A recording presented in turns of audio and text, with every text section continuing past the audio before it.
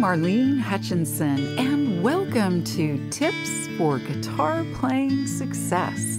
As many of you know, I've been sharing my guitar playing tips every Thursday for more than 10 years. It's been my way to hopefully help you stay motivated, be inspired, and continue expanding your guitar playing journey. If you're interested in more learning resources like my guitar courses, Lesson of the Month Club, coaching, Thursday Tips blog, and more, go to my website, marlenesmusic.com. And for anyone who's listening and feeling like you're missing out on all the guitar playing fun, you can easily get started with my super simple Learn to Play Guitar in a Day course. Now, on to today's tip.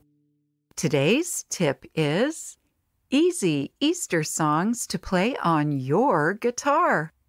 I thought it would be fun to share a couple of Easter-themed songs. One is a classic song from a classic movie, and the other is a fun children's song.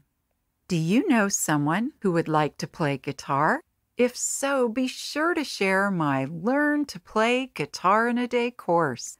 Let them know with this course, it's easier than ever to start playing guitar right away. And if you or someone you know already plays guitar and wants to learn more guitar playing skills, then check out my Lesson of the Month Club. You'll learn a new guitar playing skill every single month.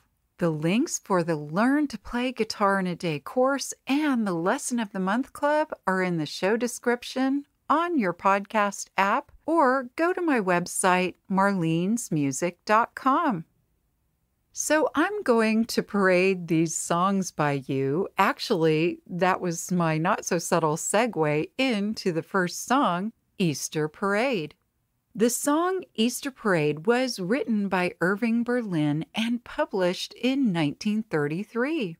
It was originally written as Smile and Show Your Dimple, a cheer-up song, in 1917. But then, in 1933, Mr. Berlin gave the song its now familiar Easter lyrics.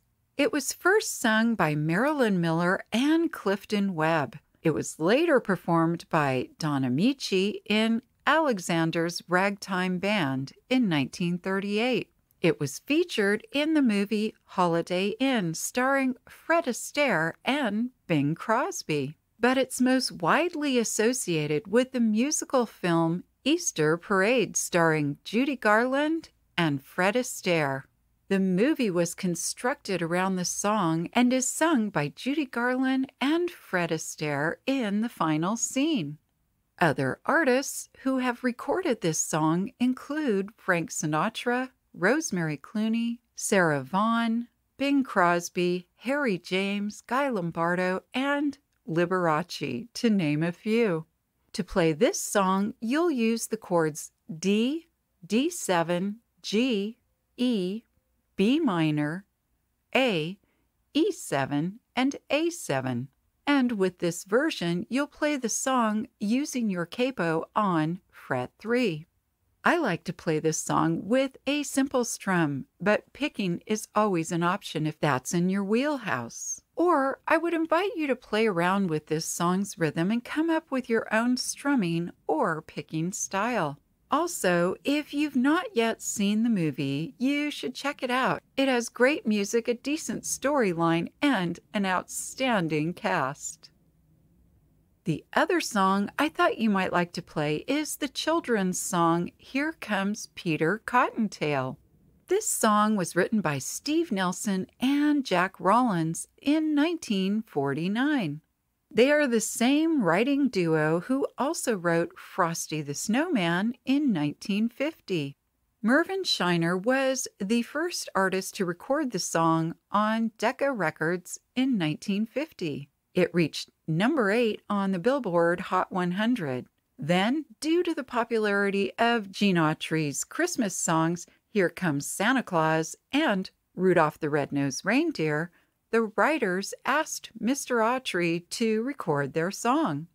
His version was recorded on the Columbia record label and peaked at number 3 on the Billboard Hot Country Hits and number 5 on the Billboard Hot 100 chart.